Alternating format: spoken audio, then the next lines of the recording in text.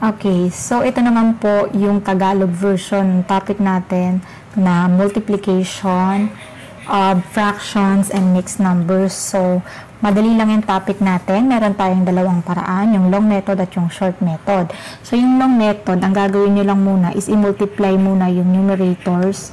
Okay, katulad niyan. So, 3 times 2 is 6. And then, over the product of the denominator. So, 9 times 3 is 27. Pagkatapos nun, saka mo siya ilo-lowest term by dividing it by the greatest common factor. Pareho sila.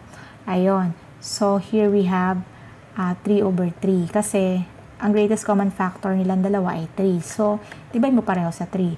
So, 6 divided by 3 is 2. And then, 27 divided by 3, we have 9. Okay? So, 2 over 9 yung sagot. Yung short method naman na sinasabi ko ay ganito. So, halimbawa, we have 3 over 9. Tapos, mamultiply natin sa 2/3. Ayan. Okay. I-divide muna natin o i-simplify muna natin siya bago pa tayo mag-multiply.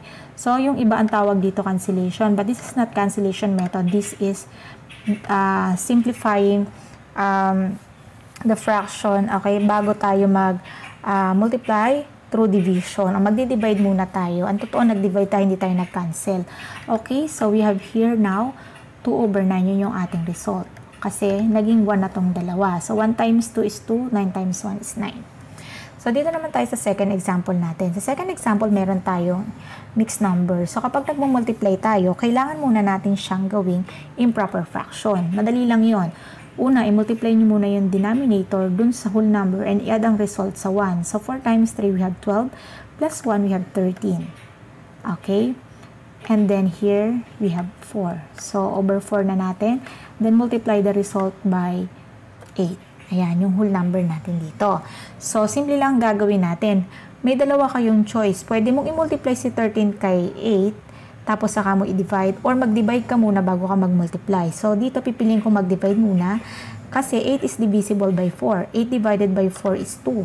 So, 13 times 2 is 26.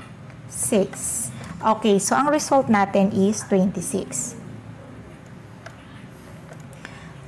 Para naman sa ating third example, ang gagawin natin ay ganun pa rin. Kung mixed number yan, gawin mo improper fraction. So, 3 times 1, we have 3. Plus 2, we have 5. Okay? And then, copy the denominator 3. So, dito, ayan, 2 times 2, we have 4. Plus 1, we have 5. So, we have here 5 over 2 naman. So, kung mapapansin nyo, wala kang madi-divide dyan. Nakasimplify na kasi sila lahat. Or, ayun, hindi mo na siya masisimplify pa kasi simplest form na siya. So, go ka na lang dun sa long method. Multiply mo muna yung numerator sa numerator. So, 5 times 5 is 25. And then, 3 times 2 is 6. So, ang susunod mo naman gagawin dyan ay gawin mo siyang mixed numbers. Okay, so kung i-mix mo siya, ang gagawin mo lang, okay, yung numerator, i-divide mo dun sa denominator. So, we have here 25 divided by 6 and ang answer natin dyan ay 4. Kasi 4 times 6 is 24. So, meron pa tayong remainder na 1. So, sa makatuwid, mixed form itong 25 over 6 is 4 and 1 over 6.